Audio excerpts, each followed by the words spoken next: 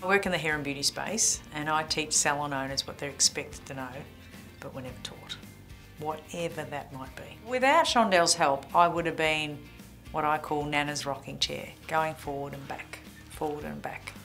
And now there's nothing stopping me. I think I would have probably hovered around 2 or 3 staff like a lot of people do, but no, I plan to have 30 coaches, and I will, because I know what the formula is now. But I also know that the only person stopping me from having 30 coaches was me.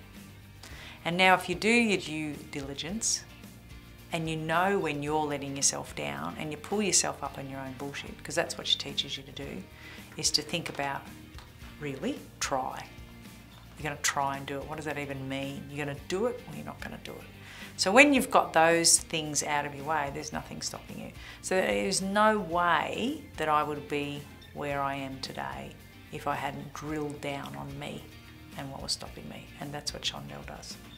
And it works.